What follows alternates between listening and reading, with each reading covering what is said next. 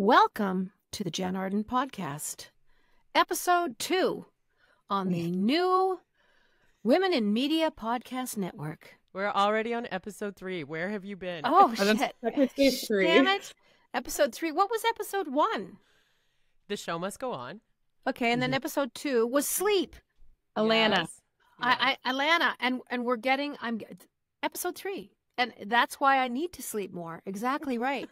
I am here with Caitlin Green and Sarah Burke. They are respectively in Toronto. I am here in Springbank, Alberta, Canada. You can just call it Sperm Bank if you want to. Everybody else does. Oh my God, I'll never forget where you live now that you said that. I've never even thought of that. Yeah, Sperm Bank or Spring Bank. And these are people that live in Cochrane and Balzac that are coming up with the shenanigans. So these are actual real towns in southern Alberta. Okay. Listen, it's a leap year. And a lot of people are like, why a leap year? Who even cares about a leap year? What does it mean? Someone's turning 5 years old. Well, someone is turning 5 years old. So it is a drag, I think, if you are a person that's born on the 29th of February. But, of course, NPR had an article of why do we leap day?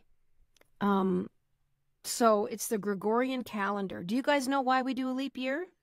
No. Do you have any idea? Do you want to take a guess? I figure it's because of the moon. Am I wrong? Moon or sun related? Here's Caitlin and her zodiac things. That's again. right. Well, I mean, it could be. Leap day means several different things to a fellow named Alexander Boxer, and he is a data scientist. And he's an author, among a lot of things. He does astrology. He does kind of cosmic searching for your, But anyway, leap year it's literally speaking, it's an awkward calendar hack. Awkward calendar hack. What does that even mean? What does it mean? What is happening? Tell us, Alex. It's aimed at making up for the fact that a year isn't a flat number of days, but more like 365 and a quarter days. Oh, So so it's about the sun, I think, more than the moon then. Haha. That makes more A sense. year is 365 and a quarter days. So every 4 years we have to make up for that amount of time.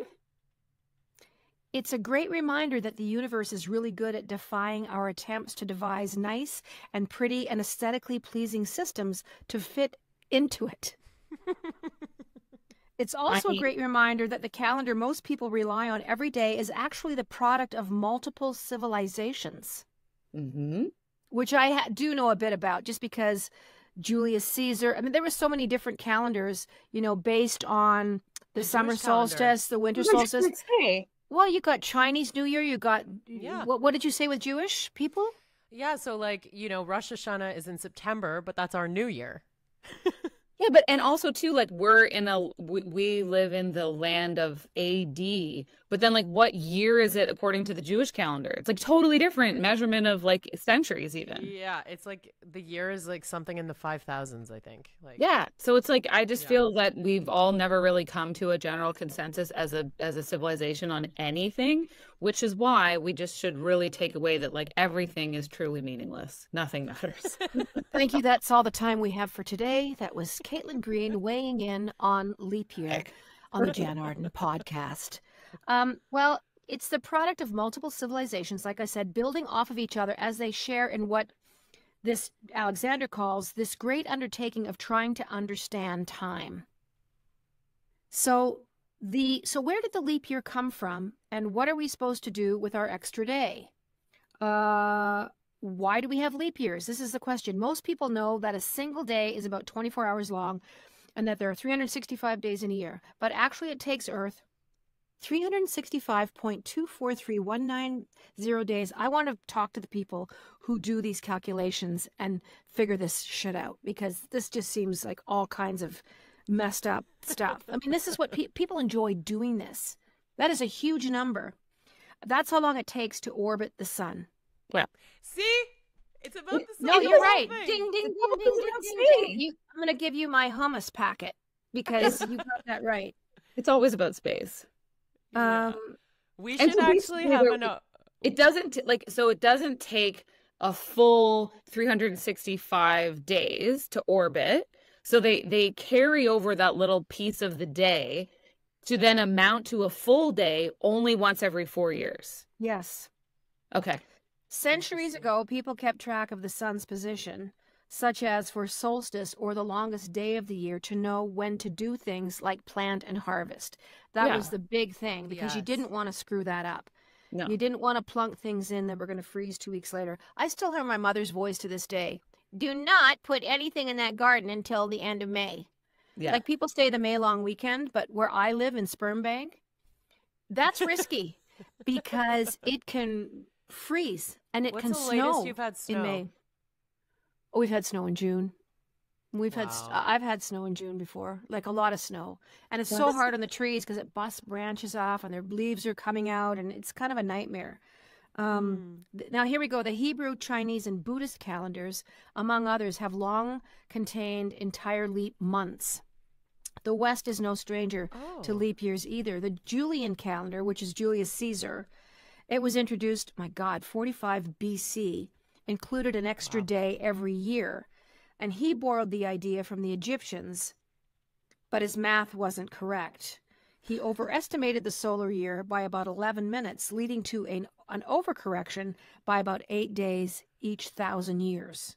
Oh my God. Who is interested enough in all this? I'm just like, days come and go. Like, who cares? It's hot. It's not. Whatever. But I just, the reason was because I have a friend who's born on a leap year, and she has no idea why it even exists. So Does she I celebrate think her thanks birthday? yeah, but she does it on the 28th on the days in between. You know what But- she's called? Do you know what she's technically called? A leapling. Aw. Isn't that cute? Some like people who are Earthling. born, yeah, people who are born on the 29th of February are called leaplings. And I once had a hot minute of dating a leapling, actually. See, this conversation went many places. So I just think it was interesting because I was wondering about it. She was asking me like a week ago, and I'm like, I have no idea. And I'm sorry that this is happening to you. It's like being born on Christmas Day. Because you literally miss out. You kids, it's such a big day to have a birthday somewhere and the Christmas and to have everything happen on the same day is kind of a ripoff. Moving on. Thank you very much. You can write in. We will have leap year merch coming to you at no point in this podcast We're at over all. it already. We will never, it's done. We will never, ever speak of this again. Would you go to a music festival called the Outlaw Festival? It's happening this year. Willie This is Nelson's. Yes, Willie Nelson, Yeah. Bob Dylan, John Mellencamp are three of the headliners. This sounds like there's going to be so much dope. Like you're going to be high just through osmosis if you go to the Outlaw Festival. So this is a traveling festival that actually goes on tour every year. It's come through Toronto at Budweiser Stage before. So Willie Nelson and his family like curate the lineup. And yeah, there's been like great Canadians that they've put on as some of the openers, like Jessica Mitchell, one of my girlfriend's singer-songwriter, opened. She said, I got to open for Willie Nelson. So cool. That is really great. I opened for Bob Dylan. I think You I did. did? Yeah, 5 or 6 shows for him in the 90s. How high were you? I wasn't high at all. I've never smoked dope. I've never been a dope person. That's not true. I'm lying. And I've talked about this on the show before. My friend Teresa and I, when we were like 18, we smoked pot at a party. And I feel like it was hash because they were hot knifing it on, those coily stoves, and they stuck the knives in there, and then the knives heated up, and then they took the little tiny piece of hash, put it between two hot knifing. God, listen to me. And then they had cut the bottom off of a big liter thing of Coke, a Coke bottle or a Pepsi bottle. Oh, and the then old you water breathe bottle it bong. in. Yeah. Well, there was no water in the bong. You just breathed it through. You captured the It was smoke. like a funnel. Yeah, like a Okay, funnel. okay. And then, if you were really clever, you turned to your colleague beside you and you blew your smoke that was in your lungs sexy. into their mouth, and they breathed it in. Because God forbid you want to waste any hash. You're supposed to get more high from that than smoking it yourself when it's like Those are all- secondhand. Those are all old wives' tales. I feel like they're like, oh, you get more high from coughing. I'm like, okay, well, you just took too big of a hit. That's why you're so high. It has nothing to do with coughing. But like, Oh my God. have you? I once saw someone do hot knives, and then they had an old like a Jacques Cousteau era like 1920s scuba diving mask, like a whole metal thing with like a big hose. It was very steampunk, and they took this hit, and the whole mask filled with smoke. And I feel like this person was never the same again in their life. Oh I God. kind of want to know about everyone's first time now, Caitlin. Well, smoking weed? Oh, I don't remember. Jan's unimpressed. She's like, no. No. I mean, no. Do you smoke weed now? Do you do any edibles or anything like that? I mean, you don't have to tell me if you don't want to, like for sleeping or. Oh, presently, not really. I used to smoke more, and then I stopped for a while because it was making me kind of paranoid. I once ate a cookie that gave me like the worst 8 hours of my life, so I was like, had that too. Yeah. So what happens like when you're too high? What happens for those 8 hours? Is it just paranoia? Are you begging a friend to take you to emergency? Are you just like, I need this to end now? So what? I literally was I kept getting higher and higher and higher at the point that I thought I should be like coming down.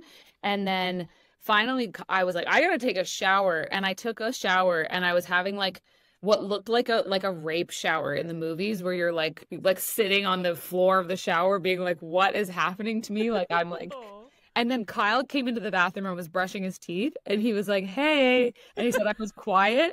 And then he said the tone of voice said that I was either going to tell him to like call an ambulance or like tell him I needed him to get me out of the shower.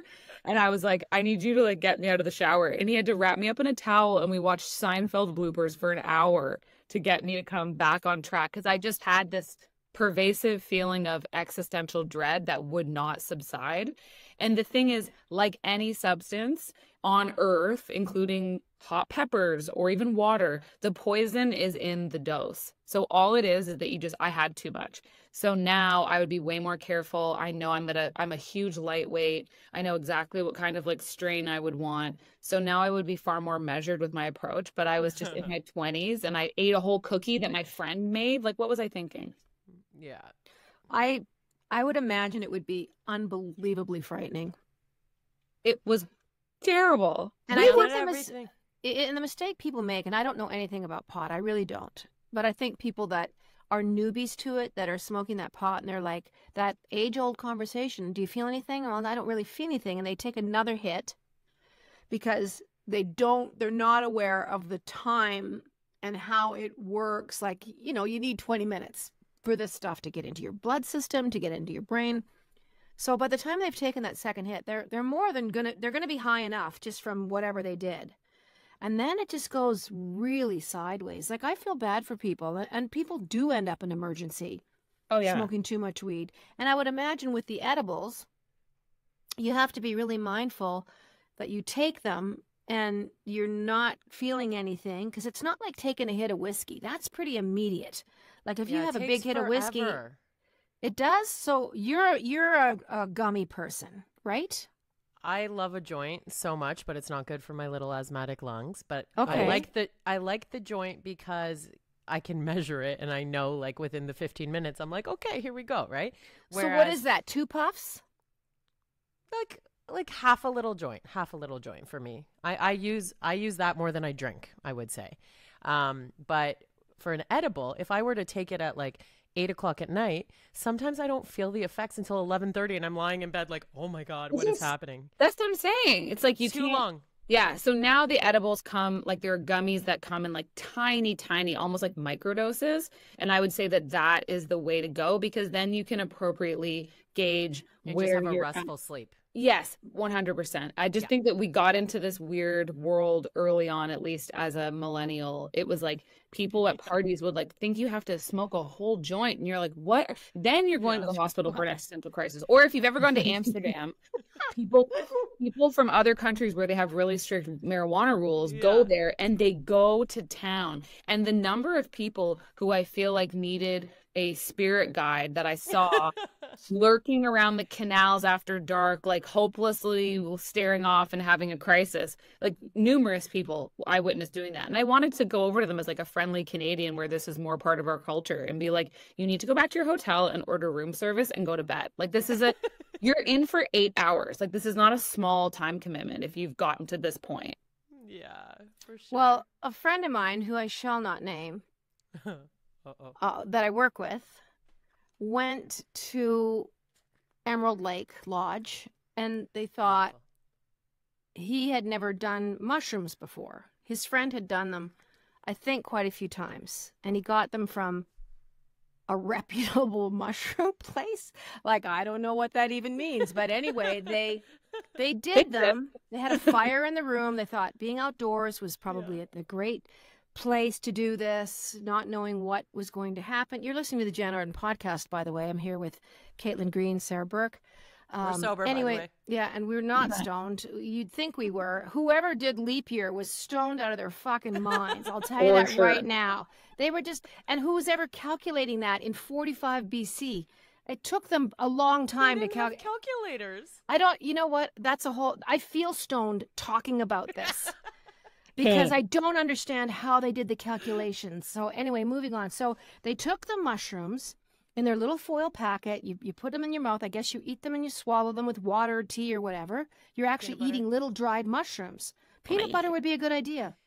And they were fine. And they sat there and they watched the fire and the trees and they felt really great. My friend felt great. It was just like, he's like, I wasn't even sure if I was feeling anything, but I didn't take any more because I knew, no, this is, his friend is like, sometimes it takes a while to kick in. They go for dinner in this really beautiful mountain lodge.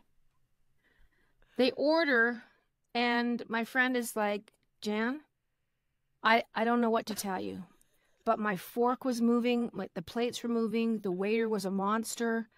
The windows like turned into like liquid pools of like mercury, and it was so, he said all I could do was hang on for dear life. He said had his friend not been there going, you're okay. And the waiter thought they were from another realm. Like, I can't imagine anything worse than being in public. Like, they said even the money, like when they went to pay, the credit cards got really long. And, you know, you're tapping and the credit card is like 8 feet long and you're tapping the machine. I would call 911. I know that. The way I think, I couldn't do it. So they'd never done mushrooms before and they started with like a full cap? I think his friend had. Listen, I don't know. But it was, I don't know if he would ever do it again. I think my friend has said, I don't think I would ever do it again. But he said, having said that, he said it was the most amazing experience I've ever had in my life on a drug. And, you know, it just was, and now I guess, you know, he would know what to expect, but I don't know. Did you see Mr. Bublé take over that press conference at the All-Stars weekend? With the microdose? Yes. He had taken microdoses of mushrooms before he went on the ice, and that he was still on the microdoses during his press conference. And was he kidding? I don't know, but he seemed inebriated in some fashion. And he was so much fun and he was so funny. And he just talked about it in such a normal, like, Canadian way. I loved it. And then he came on the morning show, the morning show that shall not be named. The morning show that they who shall not be named. And the interview with him was so much fun. And I talked to him about microdosing off the air, and like he was just great. And I think that again is the key. It's like, it's all the dose. It's the people who take a full giant cap or multiple caps and they eat it on a piece of pizza, and then they're like, oh, I'm going to go watch, you know, Dark Side of the Moon or Dark Side of Oz or whatever. Like, you're intentionally getting very, very high. So if you microdose, it's fine. And it just gives you the giggles, but like visual stimuli, it's kind of, that's the whole point of doing mushrooms. Like in this condo, I did a dose with a friend one time, and I thought I was in Super Mario World. Like the walls were doing things, and everything was messed up. And I had so much fun that I could not hold my composure. So I kept leaving the room to go to the bathroom, like thinking, oh, I'll be fine. I'll get back my composure and then I'll return to the room. I couldn't leave the bathroom because I just kept laughing. And sometimes I've done them when I've been like at a party or at like a seeing a DJ, and I'll like, when you're in the DJ sphere, it's like lights and sound and dancing, so it's hard to gauge like how much visual hallucinatory things are happening, but I would not, my test was always go to the bathroom and then go pee. And if the floor is breathing, you're on the right track. Like that was always my like gauge for it. But again, like I'm with you, Sarah, like I always found that very fun, but I think I went into it sort of like eyes wide open, so to speak, where I expected that would happen. The funniest, oh, sorry, go ahead. I once had it where everything became cubist.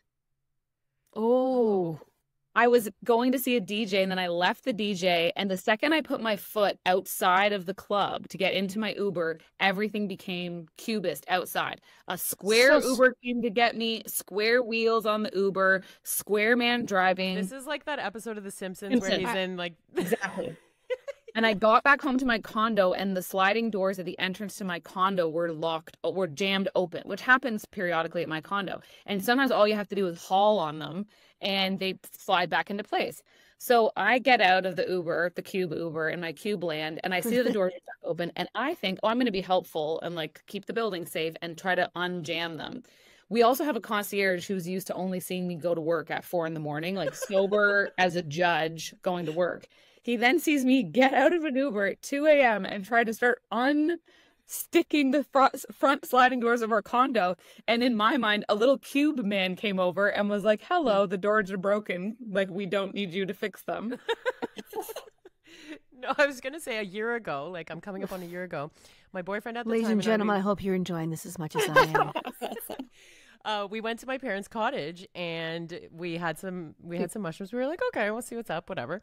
And on like a Google Chromecast screen where it just flips through images, yes, there was this like peacock screen, and like you know how the peacocks have all the eyeballs. Yeah. Okay, so on their feathers. Yes, on their feathers. We got really afraid of peacocks, and then when we were going to bed, we go up to like one of the bedrooms in the condo, or sorry, in the cottage, and there's art on the wall, which I've never, ever even noticed that my parents put up, but it was a peacock. So we were like, they're following us. They're following us. And I'm now terrified. I am now terrified of peacocks. I can't look at them. So what is your heart doing during this? Like what? Laughing. No, but it's your physical, like RPMs, like how many beats per minute? I would know better if I had an Oura ring. I don't know. Yeah, I don't have wearables. Did it feel poundy or like? No. So it's not a physical. Like if you did cocaine, your heart would be going 1,000,000 beats a minute, right? And it could conceivably kill you. This to me has always been a very chill time. Again, mind you, I'm not one to like eat a ton at once and then become overwhelmed as your friend experienced at that beautiful lodge. I don't think it was a ton, but I think it was more. It was more than he should have taken. Yeah. So I'm a take a very, very small responsible amount and then keep it going. And if I eventually over the course of the night end up going from microdosing to macrodosing myself, at least I've had fair warning. Like at least I know what I've had a worse experience like being too high on an edible versus shrooms. Same. The worst experience of my life is being too high on weed. So like I don't think weed is like, despite the fact that it's legal, and mushrooms seem to occupy this legal kind of gray space in Canada. Yeah. I do think that weed has given me the worst times of my life. Oh well, like bringing this back to your Willie Nelson concert. My Willie Nelson concert. Yes, this is where this whole thing started. Where were you going? I don't know, but Willie Nelson is 90 years old. Yeah. Or he's 91 maybe. Here, let me do the Google. Yeah, okay, do the Google. But I mean, there's something to be said. This guy 90 has had no stress really. He's born in 1933. He does. He lives his life his own way. But what a lineup. Robert Plant, Alison Krauss are also going to be at this Outlaw. And like you said, it's like a moving feast. This thing moves around, and there'll be a few different artists, I would imagine, depending on the geography.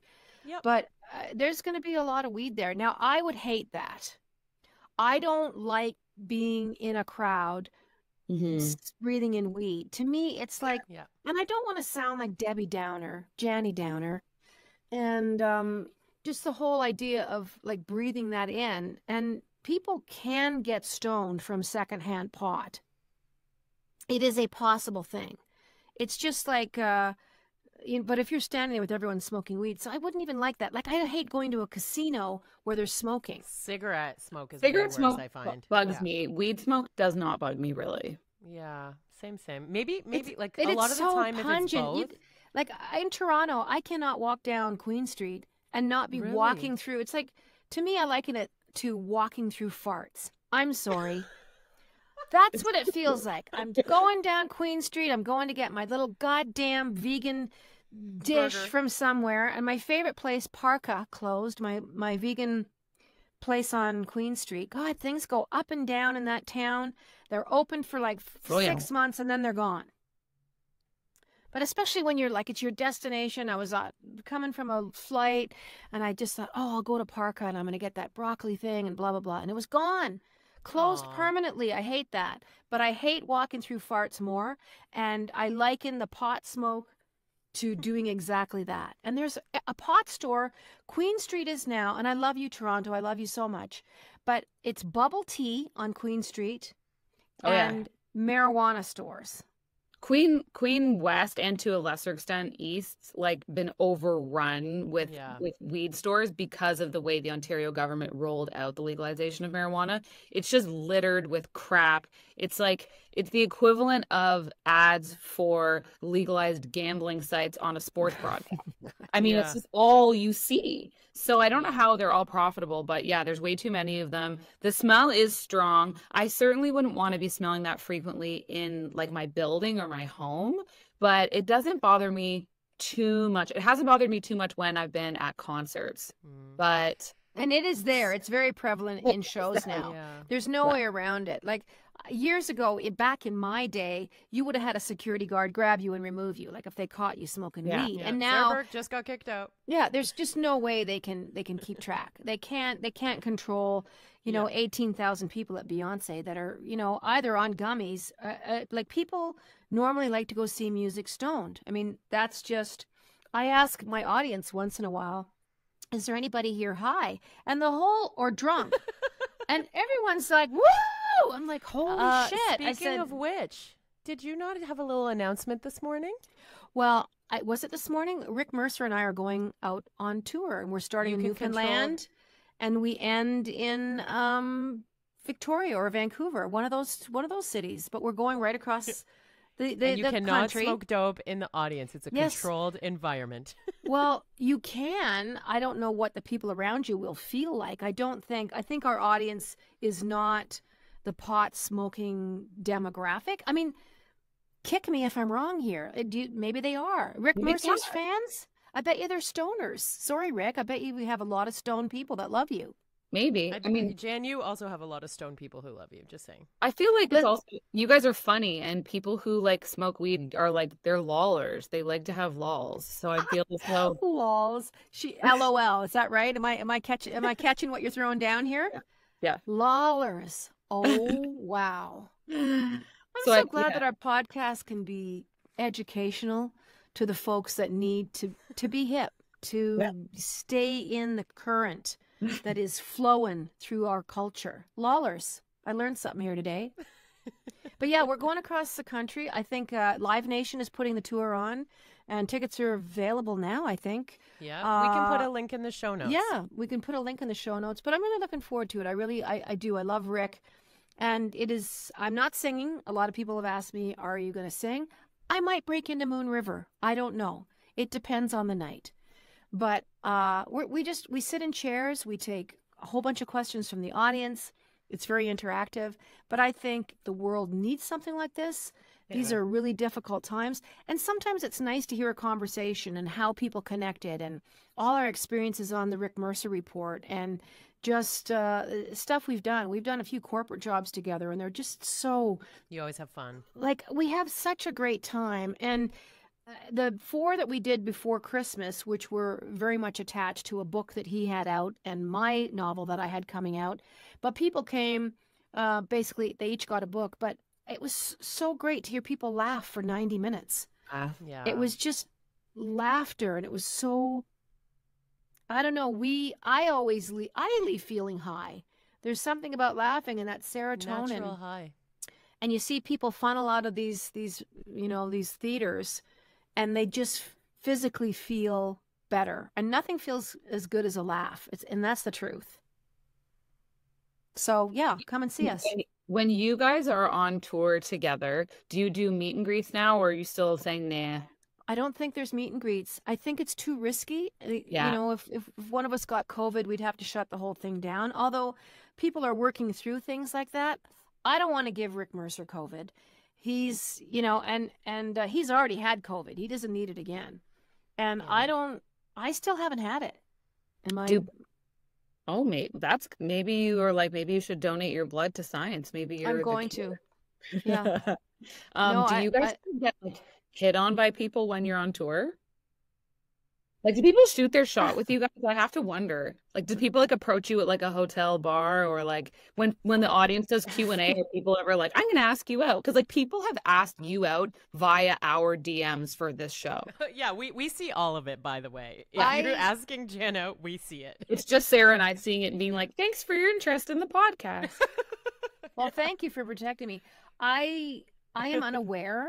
I mean, I've in the audience, I've had drunk people ask me to marry them. The audience laughs, blah, blah, blah. I think Rick could speak to that. I bet you he gets hit on.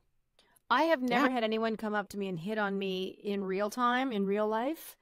I've had lots of very deranged, very sad letters and of people that are clearly not like the not M&M well. stand. Yeah, stands. Do you recall the person that I had in my driveway this summer? Oh, yes. That's and right, holding up some kind of a painting.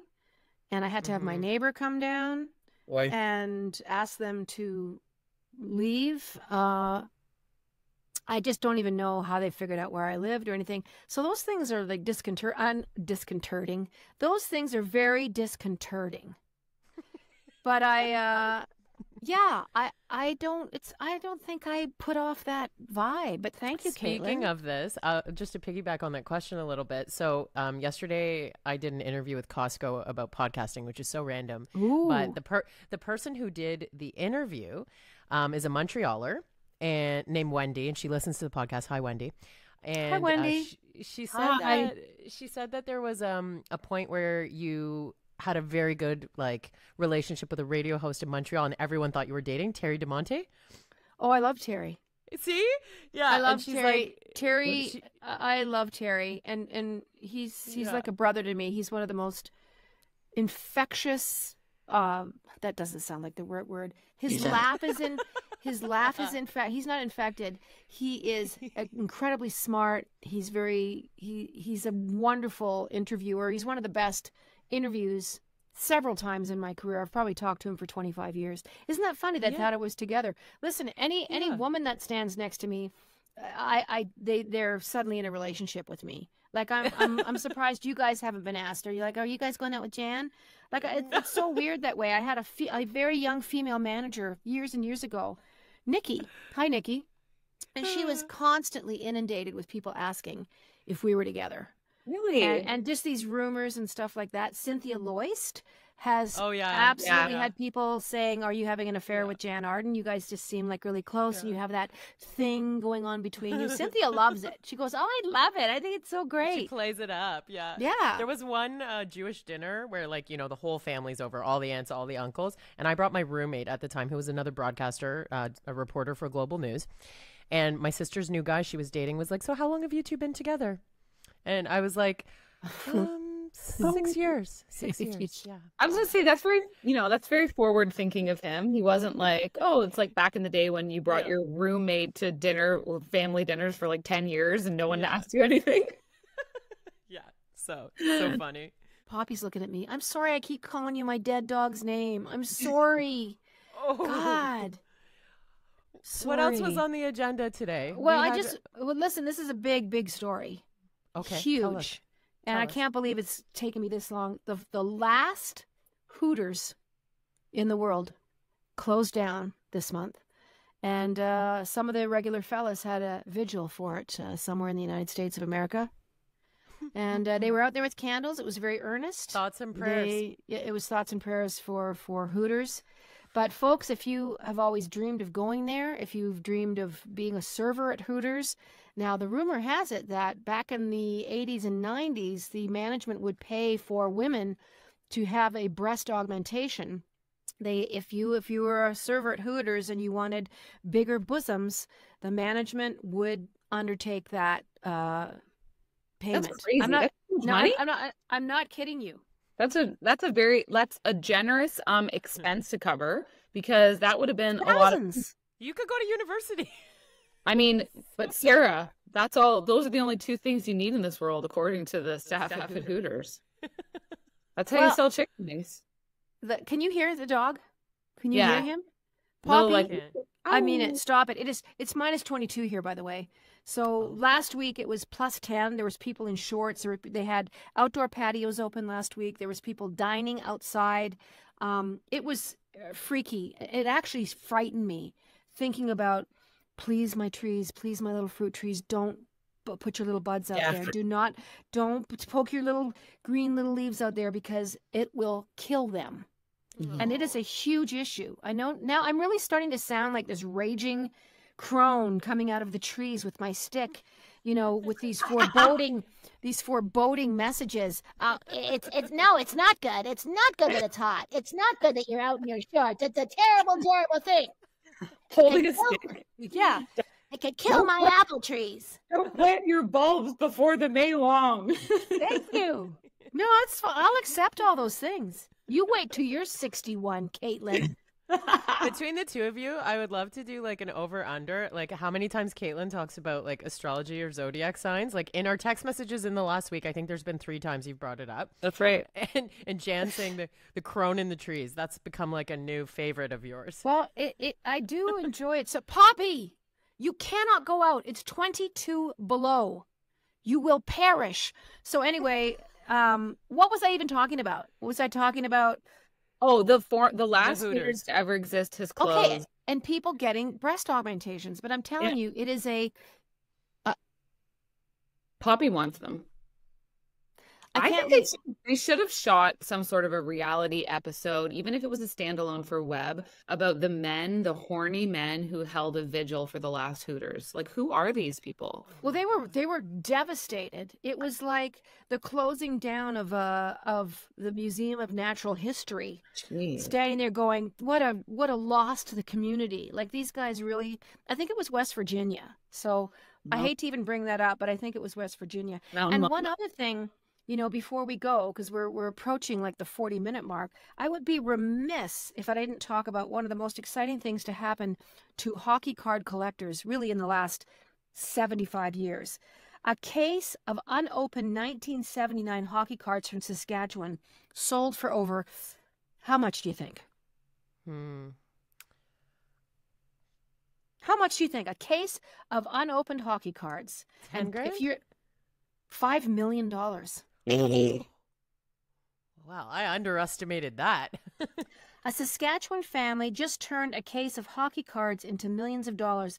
Around 1 a.m. Eastern on Sunday, bidding came to a close for a highly touted case filled with thousands of unopened 1979-1980 OPG brand hockey cards. You used to get a really stale stick of gum in there, in the OPG. And that's a cute name for a dog. OPG! Or a little bird, a budgie. OPG! Anyway, not high. I'm not high. There's a sport card specialist. His name is Jason Simmons, a Dallas-based Heritage Auctions that sold the card, says the family was over the moon about the sale. The family has chosen to remain anonymous, as would I. I was texting with them last night. We stayed up until about 1 a.m. when the bidding ended. So it's crazy because the thing is, the box is unopened. So based on statistics, they are assuming that a certain number of these boxes will contain Gretzky's rookie season card. Yeah. So, but it's like storage wars, kind of, where they're assuming it's in there. They figure there's at least a few, hence the valuation on the cards themselves. But imagine you open up this case and there's none, or there's only one. Like, I mean, what if that happened? I don't even know if that's possible, but I just thought, sight unseen, not even unpackaged. It's not like somebody has guaranteed bought those cards. They're just banking on a number being there. And I hope for the buyer that it is. The Canadian one. An American and a Canadian were duking it out. It started with 15 bidders. Okay. And then got down to $4,180,000 Canadian dollars. And it's exactly what you said. They're hoping that there's a rookie Gretzky. A couple. Anyways, I wonder if we'll even know. Like, would this guy be too embarrassed to say, actually, it was all Phil Esposito? I don't know. Was he even alive then? Was he even still playing hockey in 1979? Anyway, I just thought that was really interesting. You never know what you're going to find in your attic. Like this woman, like a month ago, I just read about it. My friend Leah is huge. She goes to Value Village. She goes, whatever that word is. They go and buy stuff there. Dumpster divers? No, God. Let's go do that. Thrifting. I know. Sorry, there we go. I could not think of the word. So this woman buys this glass. It was $4 or $5 at a Value Village, and she sold it for $100,000. It was a really, really rare piece of pottery. I don't know what made her look into it and go to a specialist, but she just said, when I bought it, I just knew there was something really special about it. She goes, I just wanted to get it. I wanted to spend my $5 and get it the hell out of the store, because she just, I don't know if she knew something about this stuff, but there's anytime I've ever gone with Leah to a Value Village, and we hit everyone in Calgary. When she comes to visit me, we hit one in the Northeast, we hit the one in the Southeast, we hit one going out towards Banff. She hits them all, and she beelines it. She knows what she's looking for. You just go pee at these spots. You're like, okay, bathroom break. But I mean, I just, they're packed. The Value Villages are packed. Wow. More and more women are thrifting clothes, which I think is fantastic.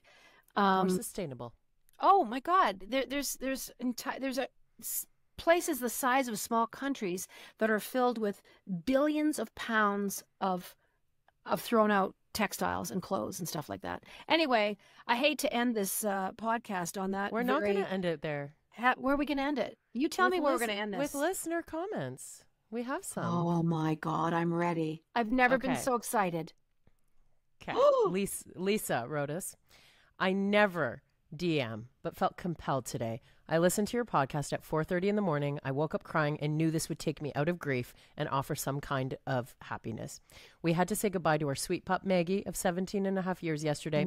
Your podcast always makes me smile and reminds me that we all have immeasurable strength and resilience.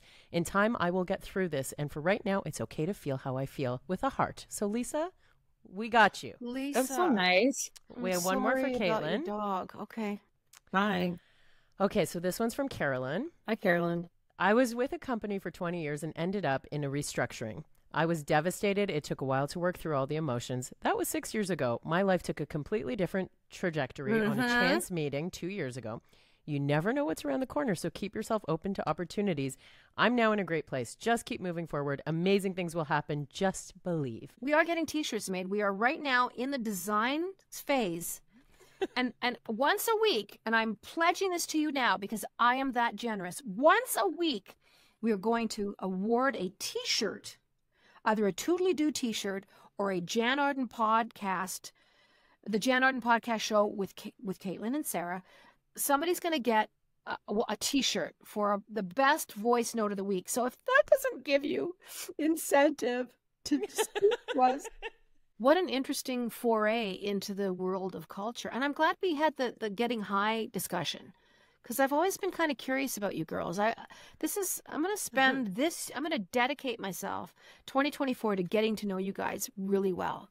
Oh, God. You know, I think next week we might even bring up virginity. Like, I feel like it's a topic that I know we've talked about it before. You know that I lost my virginity on a waterbed. There's no secret there. Caitlin is the only one who hasn't told her story. You've heard about I did. We don't have. Really? Do not bring it up now.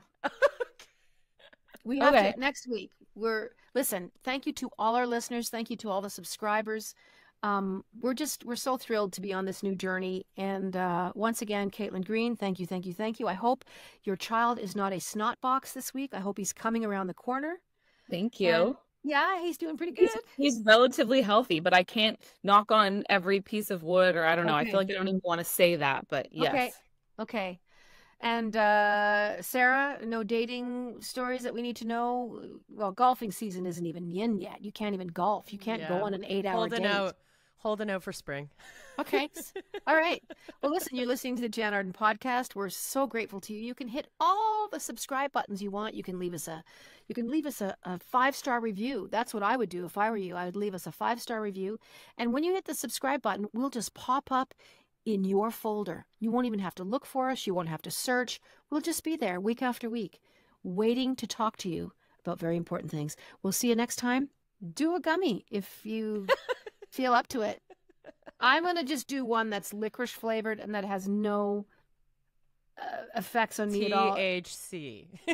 No, I want none of that. So listen, it's great to be sober. I got to go deal with my dog. Toodly-doo. We'll see you next time.